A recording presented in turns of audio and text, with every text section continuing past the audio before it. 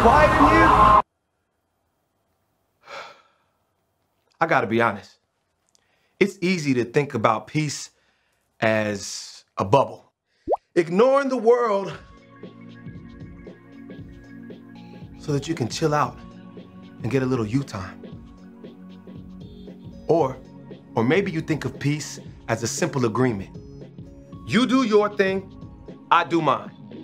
Then we don't have to worry about each other's problems or the ways we're different from each other. Or you might see peace as a big, grand thing. General, this treaty officially ends all wars. But true peace doesn't look like any of that. True peace is messy. It takes hard work and creativity. It says, how can I listen to you first before I speak? It says, how can I learn what it's like to walk in your shoes before I try to fix it? How can we get creative to find a way through? See, when you do the hard work of making peace, others can see God at work in you. That's why making peace is an amazing way to worship God with your life. Because worship, it's about more than just singing loud. It's all about living loud.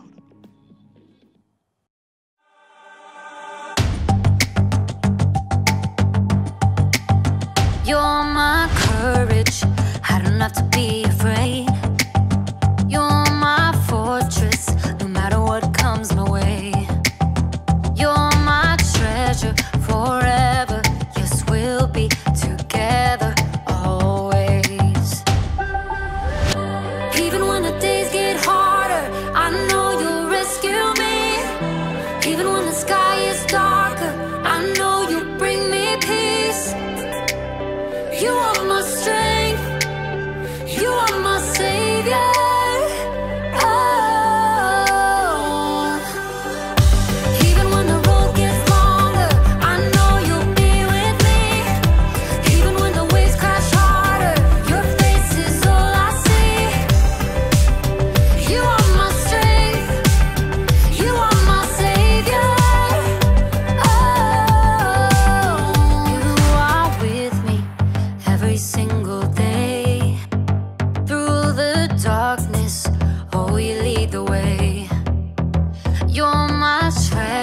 Forever, yes, we'll be together always. Even when the days get harder, I know you'll rescue me. Even when the sky is darker, I know you'll bring me peace. You are my strength, you are my savior.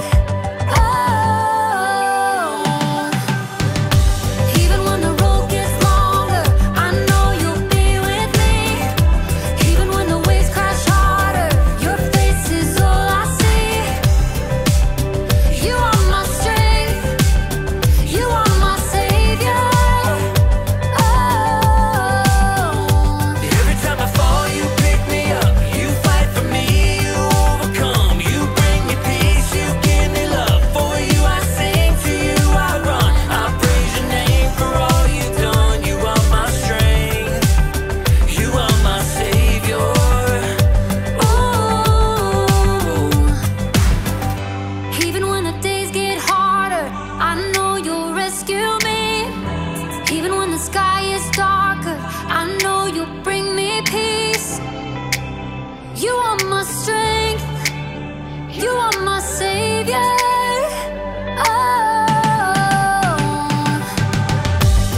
when the road gets longer,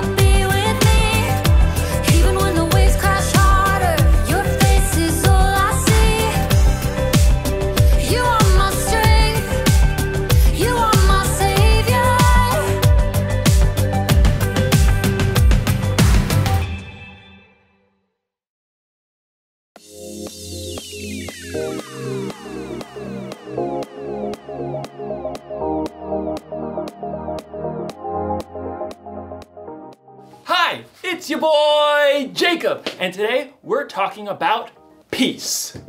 Peace is proving you care more about each other than winning an argument. So, if you had an argument with someone and you feel like that relationship is broken, peace can help you rebuild that relationship.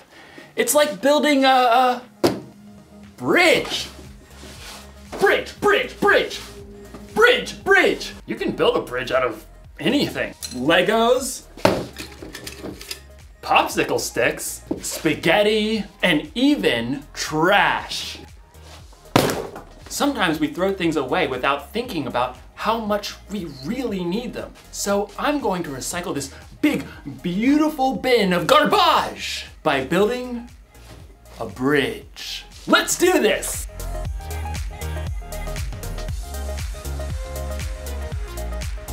It's alive! Now we just need some glue. Glue. Oh! Glue stick. That should work, right? Everything you build needs the right kind of glue to hold it all together. Without the right kind of glue, everything can kind of fall apart.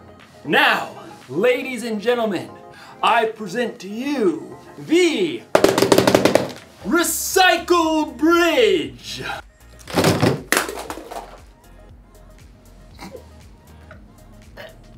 No! Why? You see, it's hard to make things stick together when you don't have the right kind of glue. As you'll discover in today's story, helping people stick together takes the right kind of glue too. So, stick around. You see what I did there? Stick. The Bible. It's 66 books of history, stories, letters, and poetry that fit together to form God's one big story. The epic adventure of how He created us and loves us so much that He made a way to rescue us.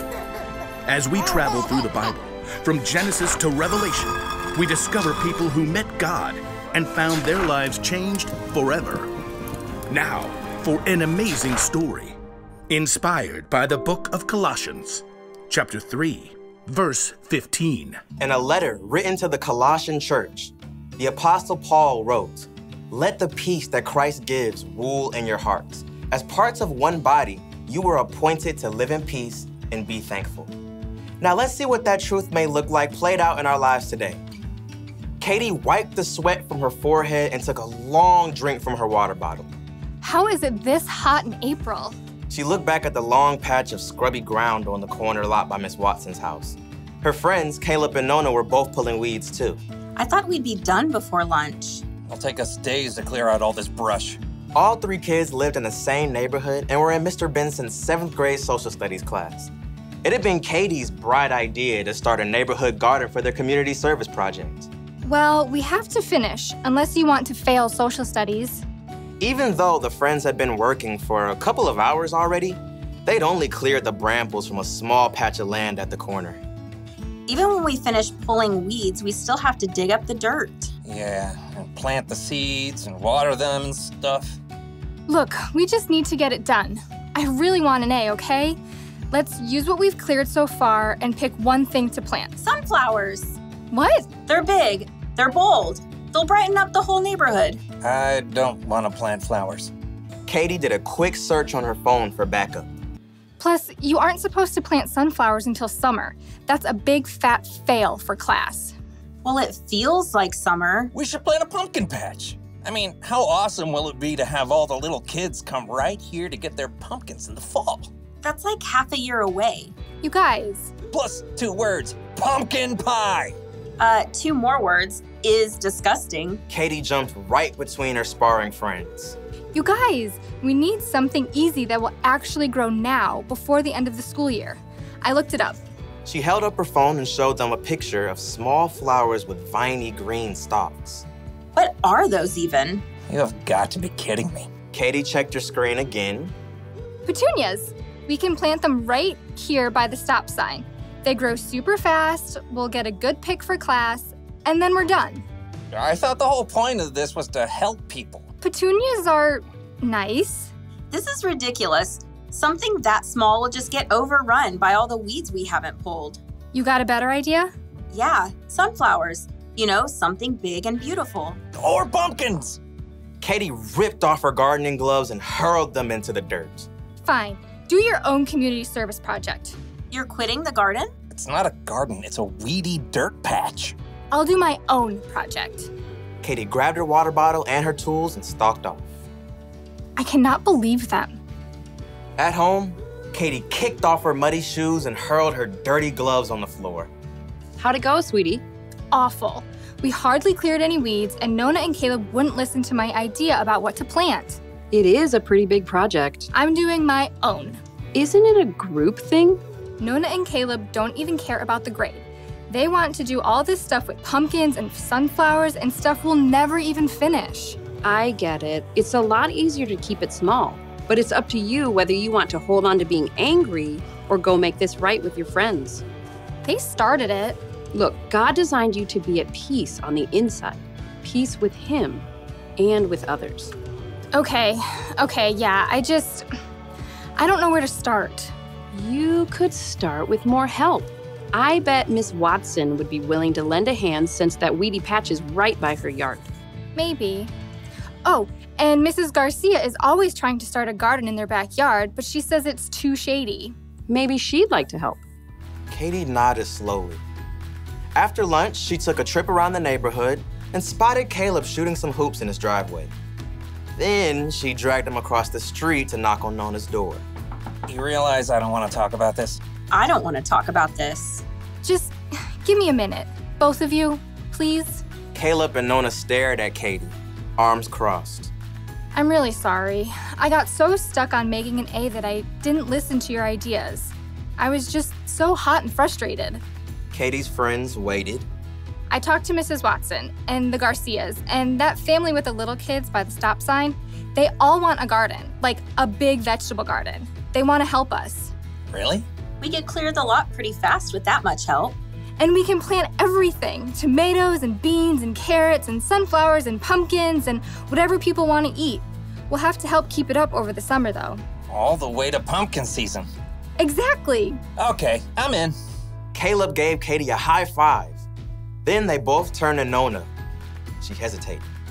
Okay, sure, but you're not gonna get me to eat pumpkin pie, because sweet potato is way better. Deal. The Garcias can help out tomorrow afternoon, so we can get back to it then. Katie headed home, relieved that she was on good terms with her friends again and at peace on the inside. She was living out the truth of Paul's words. Let the peace that Christ gives rule in your hearts. As parts of one body, you were appointed to live in peace and be thankful.